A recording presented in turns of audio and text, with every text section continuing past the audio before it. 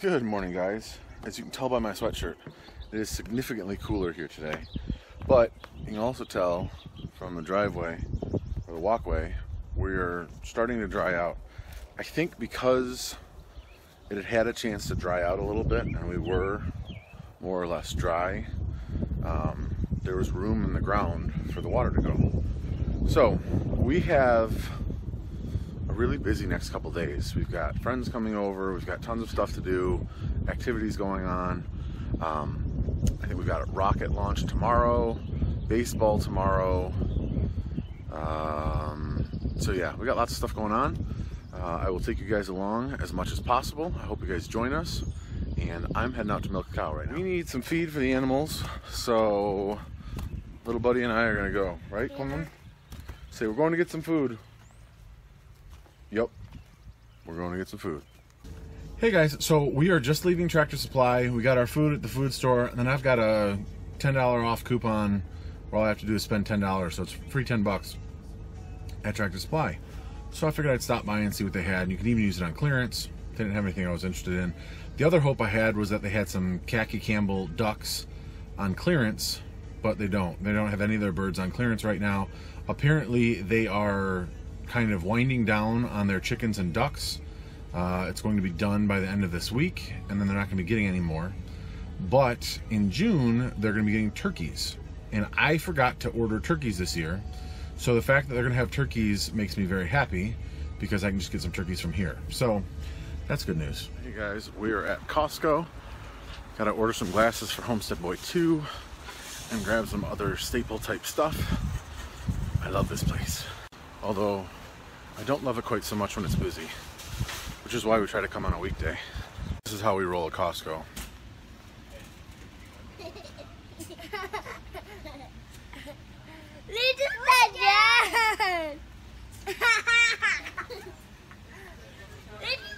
think it's funny. With the weather getting nicer, it would be nice to have the use of that, the golf cart right there.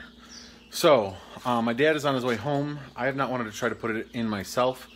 I don't have as much technical knowledge as my dad does. So he's on his way home from their place.